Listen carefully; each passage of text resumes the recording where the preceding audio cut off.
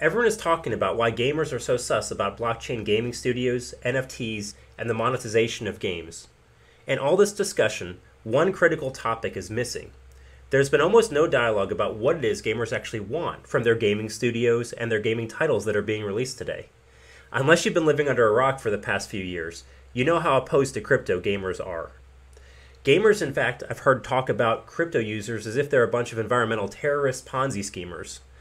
And the crypto crowd tends to think of gamers as all a bunch of normie boomers who are just throwing away money after terrible video game studio executives.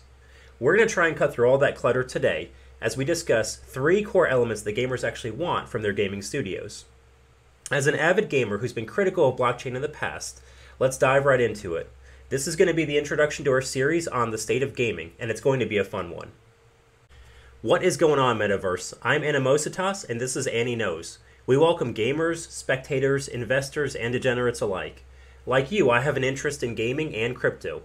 Unlike you, I'm the only person who gets to take my ideas as financial advice.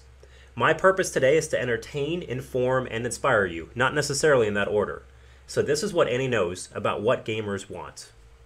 The first thing of the 3 key foundational elements that gamers want is quality. Now, if you're not familiar with the gaming industry, this seems pretty obvious. Of course gamers want quality. So does everyone, right? Well, the reason this is counterintuitive is that most gaming studios today are not actually delivering quality products at the time of launch. In fact, if you go back 10 or 15 years ago, most gaming companies wouldn't have put out the quality of games that are launched today as an early beta version. I believe that there's 2 core reasons this is happening. The first one is that as more and more games have gone virtual, they've allowed gaming studios to put out patches to either fix broken content, to rebalance the game, or to add additional features that should have been included at the launch after the fact. The second reason I think is even worse.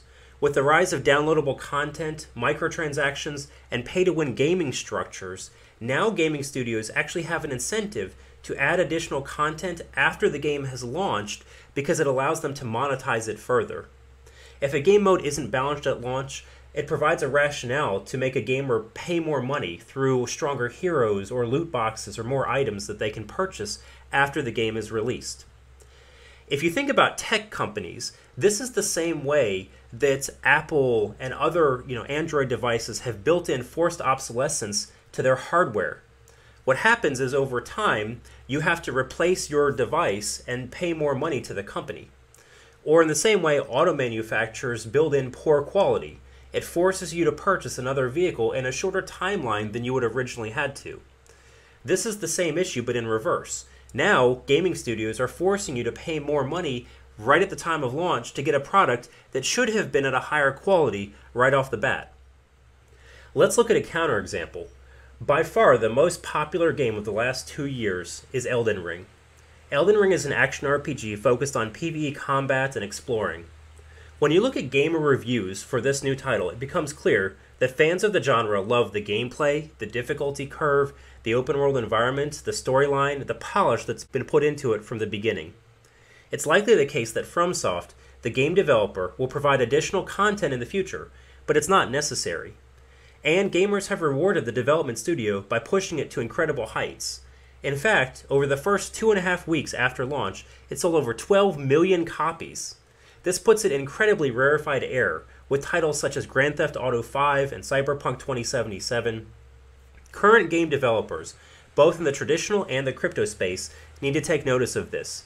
Gamers are happy to pay for quality when it's transparent to them. The second foundational element that gamers want from their gaming studios is transparency. Over the last 50 years, games have become less and less transparent in their payment structures. In fact, originally, you knew exactly what it was you were purchasing from a game. If you think back to the early days of the arcade, you could watch the person in front of you put a quarter into the machine, and you knew exactly what that gameplay experience was going to be like. As we've evolved, it's become less and less transparent. So console games, you still had ownership of the asset itself, but you were never sure what additional titles a gaming studio might launch in the future. As we've moved to additional things like downloadable content models, subscription-based services, microtransactions, pay-to-win gaming models, the transparency is now sorely lacking in the game industry. And gamers are rightfully concerned that NFTs and crypto gaming may just be the next in a long line of additional ways to milk them for more and more money. Specificity and transparency in pricing breed trust, and the gaming industry has very little of it right now. I've developed a model that we're going to look at through the remainder of this series that focuses on the evolution of monetization models and asset ownership models in the gaming industry as a whole. Gamers are right to be concerned, but I believe that as we look at the structure and the changes, we're headed towards a more positive experience over time as gamers in this ecosystem. Transparency is a perfectly reasonable expectation, and it's one that we all should have. The final thing that gamers want is value. As of early 2022, there are 3 billion gamers worldwide that are spending $250 billion US annually playing their games of choice. Average spending in the US and Europe is around $300 per year per gamer. Gamers are willing and happy to pay for the community and the entertainment value that games provide them. That value proposition, though, is essential. In fact, they don't mind creative ways to ask them to pay for the games of their choice. Let's take a look at some of the interesting ways that Fortnite has monetized cosmetics within their gaming ecosystem. For those of you who haven't played Fortnite, it's a free-to-play battle arena style game. If you're a fan of Hunger Games, think of a large-scale 100-person version of that combat in an animated style. The game itself is entirely free to play, and you can't pay to improve your competitiveness, so there's no pay-to-win aspect. This seems difficult to monetize. However, Fortnite has made on average about $3 billion per year for the last 4 years, averaging 200 million players. How did they manage this? Well, essentially, Fortnite was able to monetize fashion and the flex factor in their game. They offer purchases of individual items or a seasonal battle pass that gives out visual improvements to your players' characters. If you see an epic-looking gun or a particularly lit outfit for your character that you want, you can pay to own it. Roughly 80% of Fortnite players have paid for a battle pass at some point, whose only utility is cosmetic in nature. Gamers are 100% willing to pay for non-essential in-game items to fund a company that they believe in and appreciate. That said, after spending $500 on skins only to lose out on them completely, when a game has lost its enjoyment feels really bad to most gamers.